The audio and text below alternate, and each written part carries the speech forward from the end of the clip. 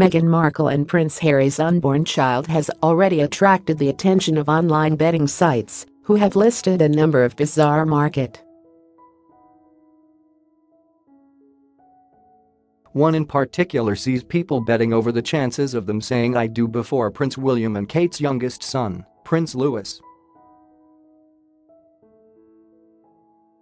Online gambling site Betfair has opened a market allowing punters to gamble on who, among the two children, will get married first. How Meghan not cradling her baby bump in royal visit. Royal SNUB. Has Meghan sent Harry away to spend Valentine's Day alone? The bet currently offers odds on either baby at 10/11ths.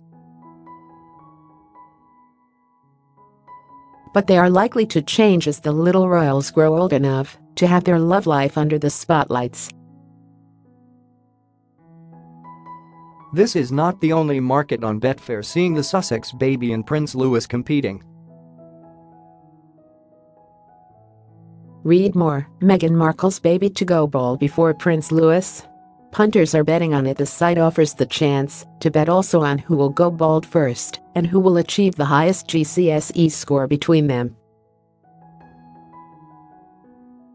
Katie Baylis, PR manager at Betfair, told Express.co.uk the marriage and GSCE bets would have defined times when a result is known. At this stage, we feel there are no factors of note which would make one child more or less likely to outperform or marry before each other, and as such the betting reflects this. The marriage bet is one of the most popular with punters, Ms. Baylis added.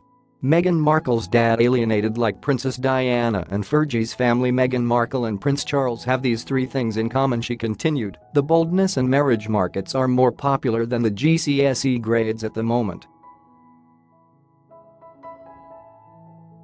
These markets have been opened to punters after Betfair noticed an interest in similar bets. The spokeswoman said, "These markets were something our traders went out with based on previous interest from punters who have requested similar markets in the past." Prince Louis's parents got married at a younger age than Meghan and Harry. Kate, Duchess of Cambridge, and Prince William got married on April 29, 2011, when they were respectively aged 29 and 28, at Westminster Abbey, in London.